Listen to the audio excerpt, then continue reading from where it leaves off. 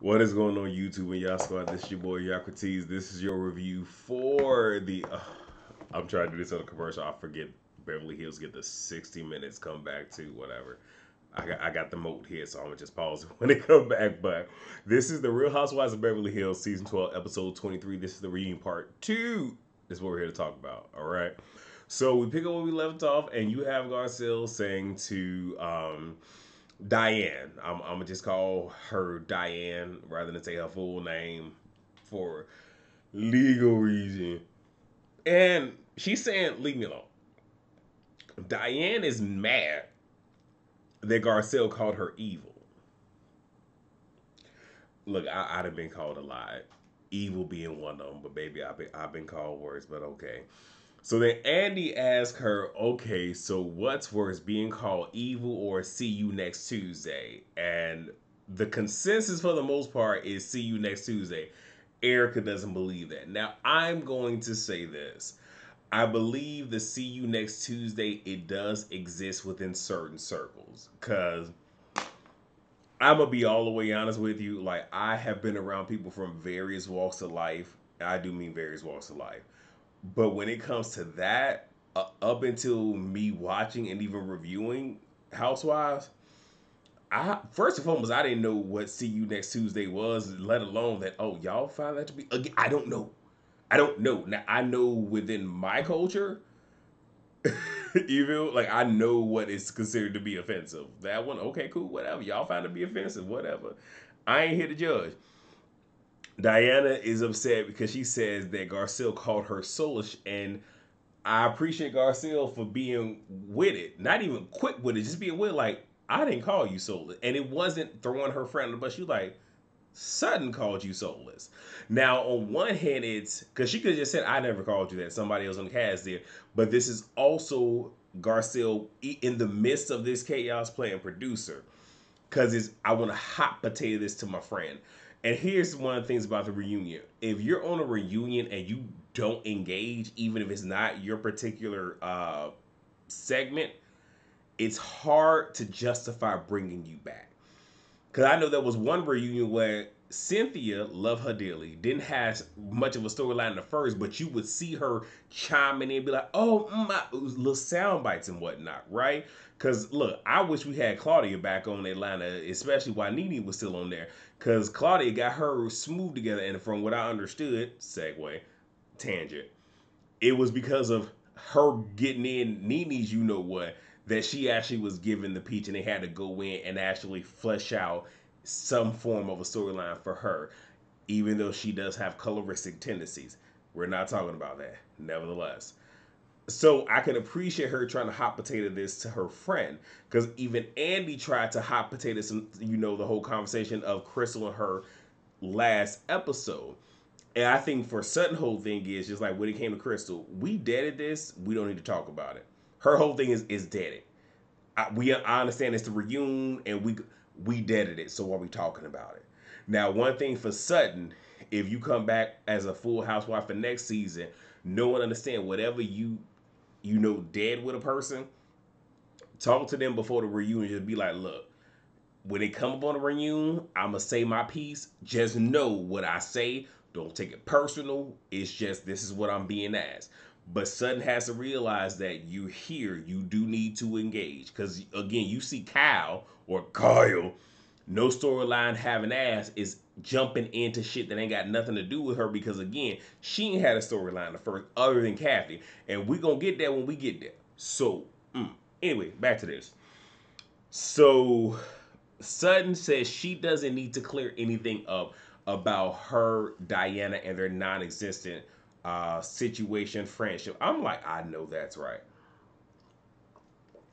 but I think Sutton was taking the cue from Garcelle because she saw, okay, my best friend is not trying to give her no light, ain't trying to give her because it's one thing for her to go back and forth with anybody else on the cast, but my friend ain't going back and forth with her.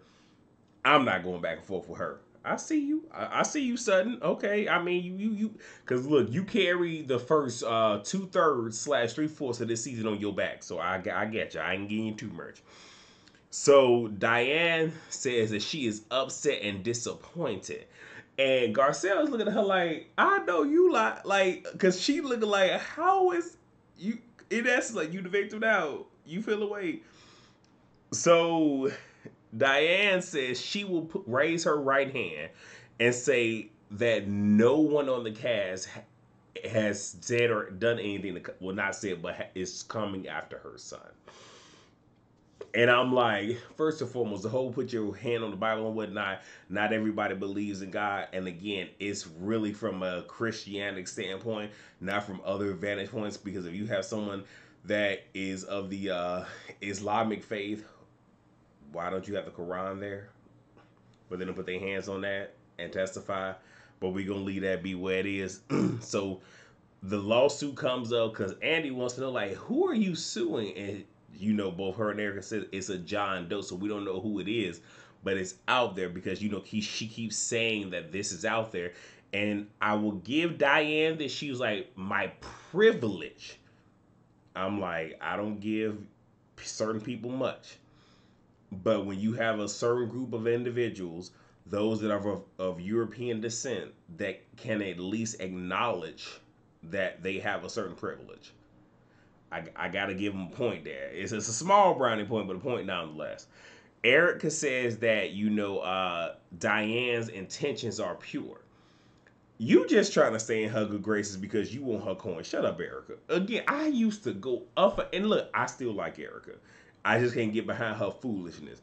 I like the fact that Erica talk cash money and be willing to go there. It's just when it comes to these victims that are actual victims, I really can't get behind that.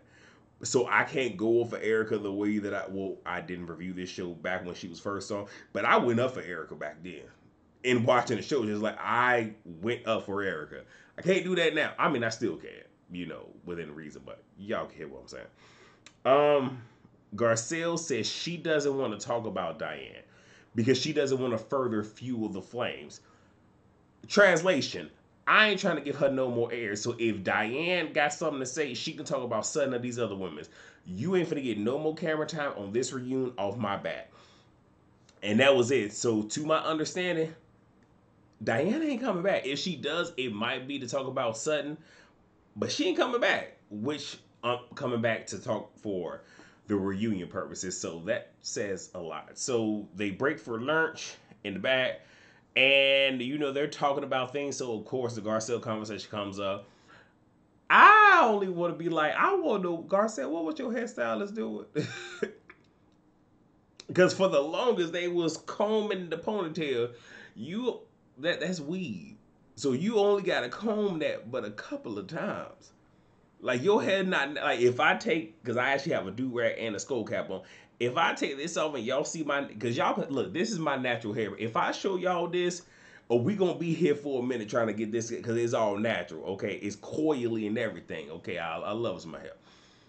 Your hair, or this weed was bone straight. What was this person calling me? And then sitting here playing with the baby. I was like, if you don't go somewhere, I holler. And then, of course, ladies want to talk about Crystal and how her story doesn't line up, which is foreshadowing that this is, well, either this is going to come up later, or Kyle is going to come back at Crystal's neck.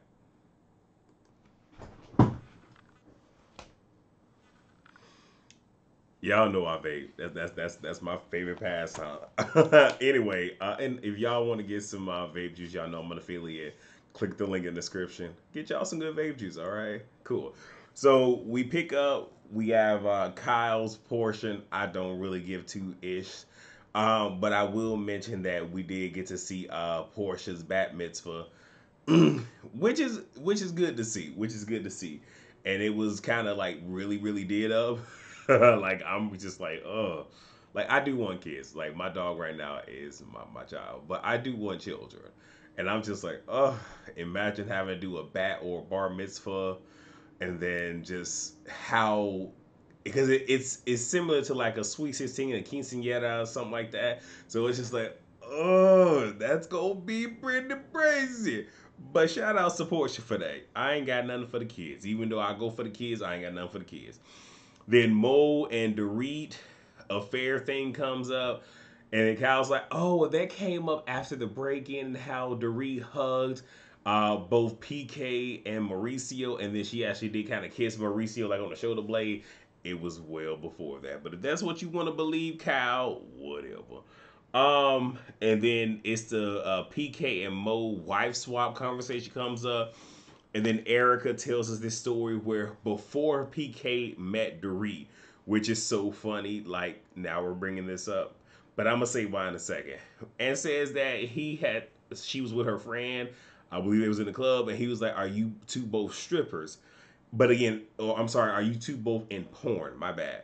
And this was before Dorit. But my thing is, if again, I will never discount anybody's experience. If big if this is in fact true, then him looking up her skirt that one season when she didn't have any panties on is very different. But I don't believe it because if this really happened when he looked up her skirt and saw she didn't have no panties on, that if not in that moment, that season would have been a perfect time to bring that up. And one thing that I'm gonna say is I really do feel that Erica is doing her best to sit here and try to establish stuff for next season. Because let's be honest, Erica ain't going nowhere. No time soon. Because these lawsuits are still pending, but she really is a captivating person on reality television. And outside, and if you like take out the last two seasons, especially this last season, she's very polarizing as a person. And when she cussed everybody out when they was in Aspen, they're obviously going to keep her, right? But her bringing this up about PK is helping Dorit out because what storyline did Dorit have outside of her burglary and her PTSD following that? Nothing. Even the little spat she had with Kyle wrapped up in one episode, right? And then at BravoCon, the question came up of whose relationship do you see on the brink? She said PK and Dorit. Again, feel however you want to feel about Erica. Shout outs to her for throwing a bone to somebody else to make sure that they have a storyline next season, even if she's not even involved in it, minus the first few mentions.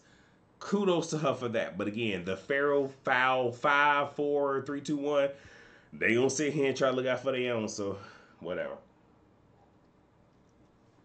So then we get Garcelle's package, her making money moves. I'm here for it. I cared because Andy wanted to spend a lot of time on the Birkin. I don't care about that. Even though for a lot of people that is a sign of money and whatnot, I'm a firm believer of, you know, broke people or the essence of broke screams, riches yell, silence whispers. And if you don't believe me, think about all the people that are wealthy. Think about how they dress. Think about how they're spending money. Think about the vehicles that they drive. Then compare it to rich people. Then compare that to broke people. Or those who are broke pretend to be rich. Those who are rich pretend to be wealthy. Anyway, I was happy about the whole beach house thing. Again, estate. Love it. Here for it. I hate when African Americans, and even though she's Haitian, not Haitian American, she's actually Haitian. But I hate when African Americans or those who are black, because I really don't like to use the word black because that really lends itself to colorism. But for the the whole overall arching spectrum and addressing us as a people, I hate when black people do are quick to sell property, especially that is inherited rather than keep it, because it's just like in the long term it's really going to accumulate, especially even if you don't keep it up, because there's a lot of other ethnicities. Like I've been better yet when I was stationed in Alabama, because for those of y'all who don't know, I am a veteran, 11 years military. I did 4 years and I'm stationed at Fort Worth, Alabama, and that's not including my AIT time, which is advanced individual training. Nevertheless, I've seen houses that were literally decrepit. They're still there because the property taxes are being paid on that, because that land ain't going nowhere at all. And especially when it comes to those African descendants of slavery, the ADOS, that community, us, we are so quick to sell for that quick money. And more often than not, we do it. We're in areas that are going to be gentrified, where we're selling it for pennies on the dollar, where it's going to be worth way more. Especially if you want to sell, just hold out and get more money. Still, don't do it, but still, inheritance, hold on to stuff. Nevertheless, I'm proud that she has that. I am. And of course, I love the fact that she is creating wealth for her children.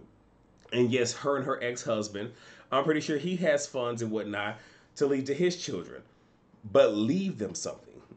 If nothing else, leave them a launching pad so they don't have to go through everything that you went through. Because even when she said with the Birkin, I got kids to put through college. Now, I'm gonna be honest. I'm pretty sure her ex-husband, is putting some money on that. But I get what she's saying. Like, I have other priorities. A Birkin ain't that damn serious. Anyway, moving on. Bill Cosby comes up. She says she got a part on the Bill Cosby show.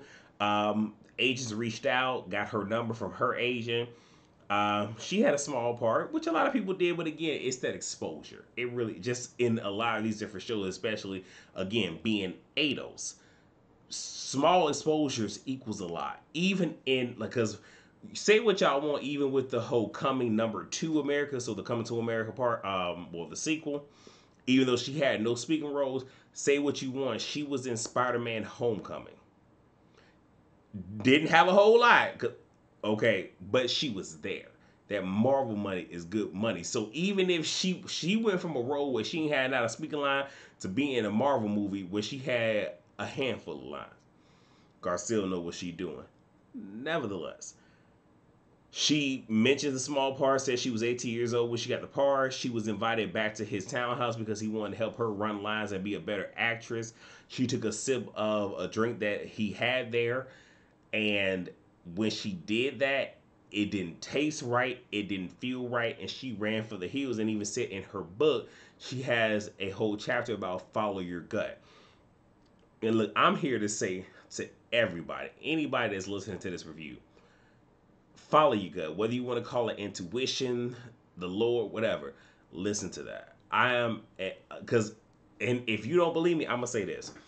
Think about a time where in your mind, your body said, hey, do this or don't do this, and it's something so minute and you don't do it, and shortly thereafter, because I do feel that a lot of times our intuition or whatnot is because we've been here before, and it's, kind of warning us about something that's on the horizon, but we don't do it, and then we actually encounter that exact thing, and it's just like, I did think about this, something did tell me to do this, ask to don't do this, and this is where I'm at. And again, sometimes, yeah, we do put 20 on 10. You do have people that have certain mental instabilities, whatever. I am one of them, but that ain't the point. But more often than not, and it's that first thought and we fan it off. I'm here to tell y'all that thought, listen to it. And this is what she's saying, because I'm pretty sure had Garcelle stayed in that moment, this would have panned out so differently. But I can appreciate that. That was the word. She gave y'all a word. I'm giving y'all an enhanced word. I'm adding on top of it. And then Erica was asked by Andy, so why did you throw Garcelle's book in the trash? And then Lisa was like, I'm actually the one that threw her book in the trash. Okay, so we're back. I'm pretty sure y'all know this review is going to be long, but it is what it is. I'm giving y'all some good content, so hopefully y'all feel it. And I'm gonna skip through some things and give y'all some personal things. So, ooh, my handwriting is horrible here. Okay, so Lisa says that, and this is in reference to the whole her book being thrown in the trash and it being thought that it was Erica that did it. So she says that Lisa, that she was the one that did it, and she says that her and Garcelle had this agreement that pretty much all of the women, they would not mention each other's children and whatnot. So based off of the excerpt,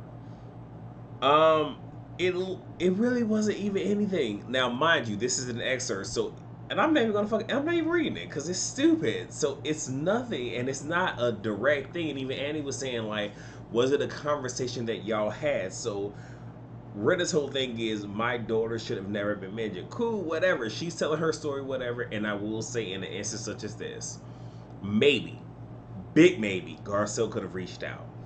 I am one of those where, even though I will go to the depths of hell if we're beefing, and this is what this is, and you trying to really get me to go to a certain place, I have no problems with going there. But in a situation such as this, if I'm going to mention or even reference somebody's child, I will give the heads up.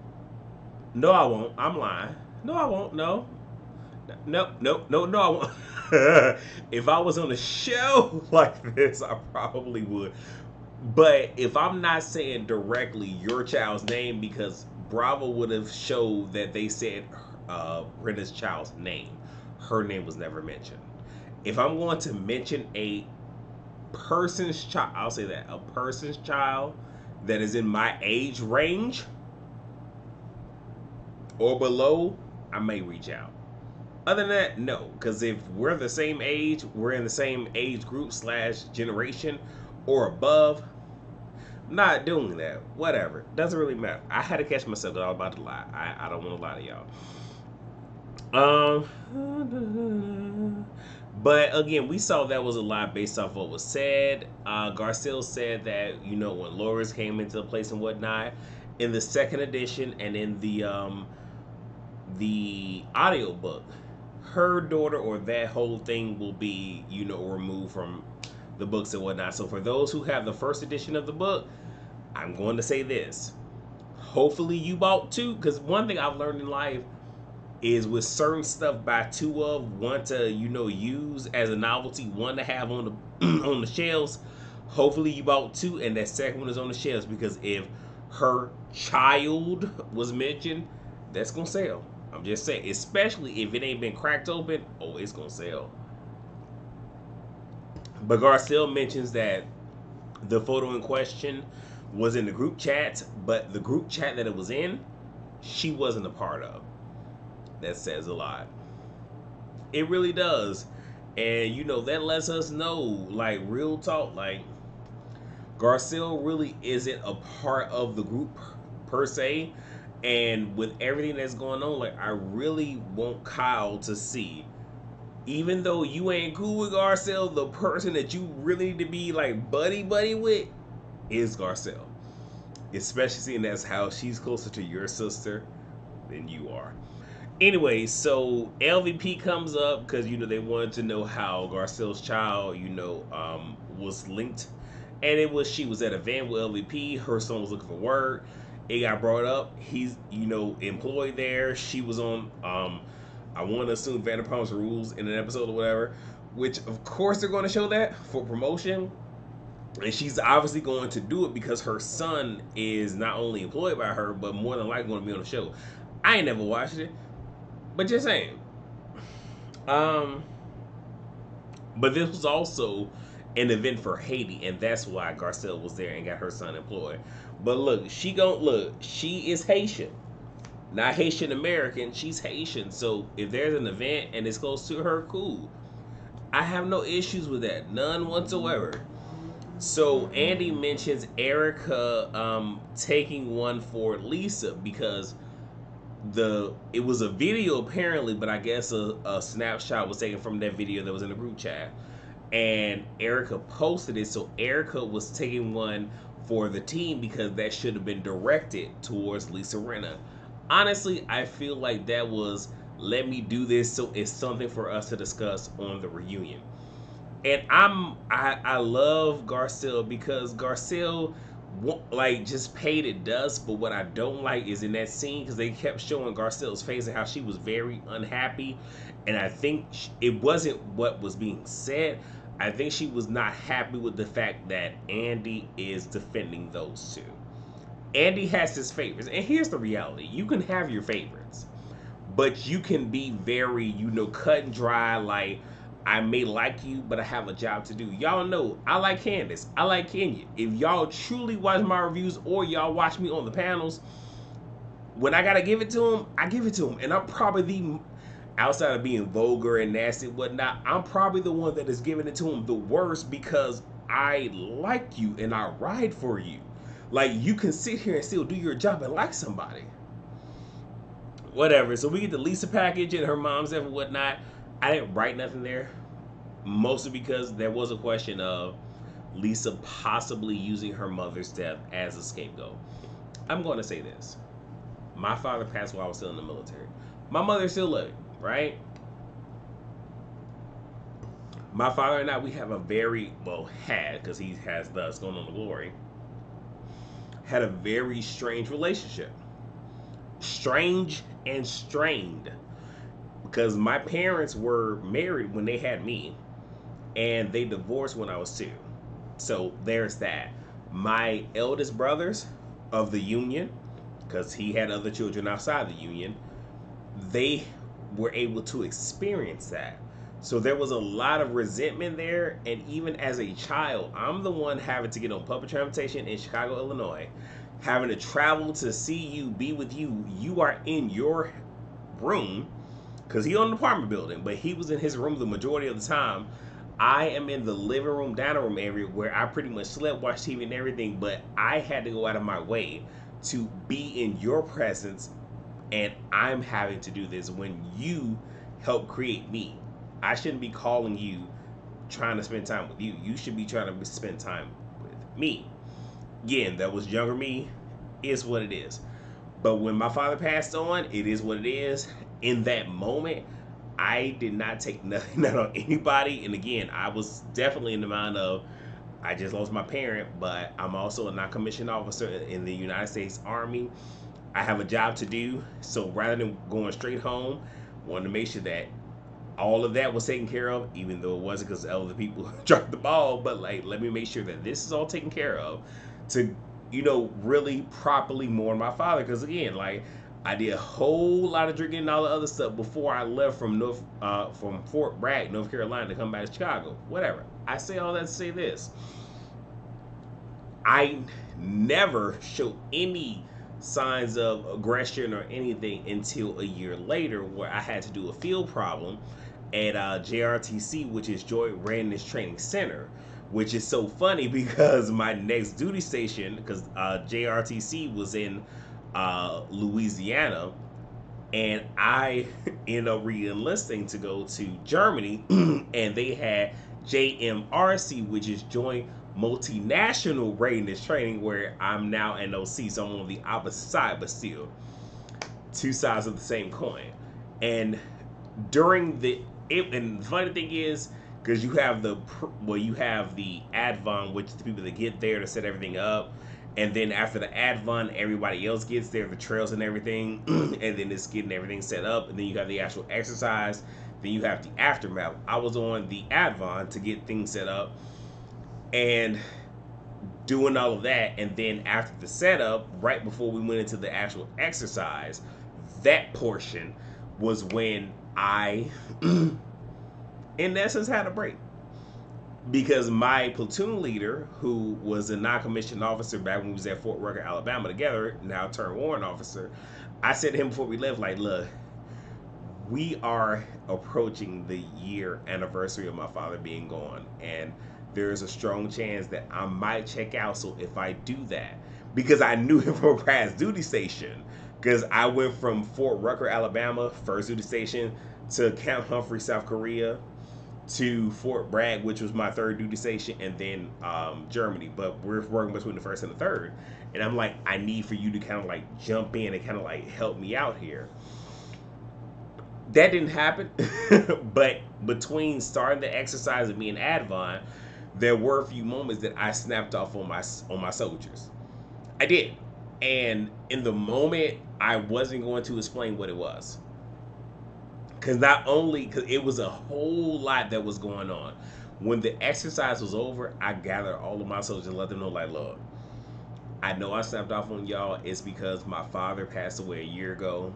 I am still dealing with, like, in the moment I dealt with it, there was some ish when I came home for the funeral.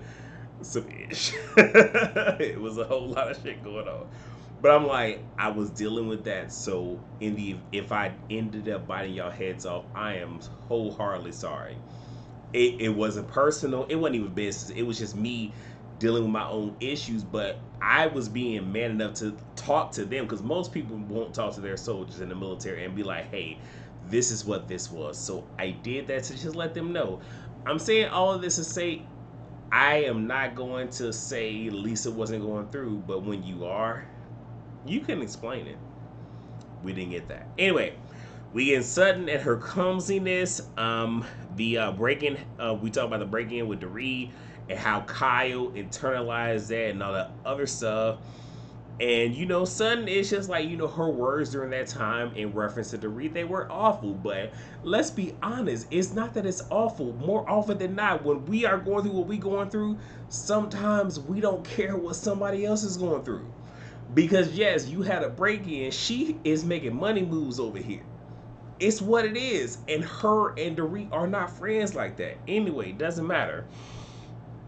Uh, but she says she hates what she said to that Dame.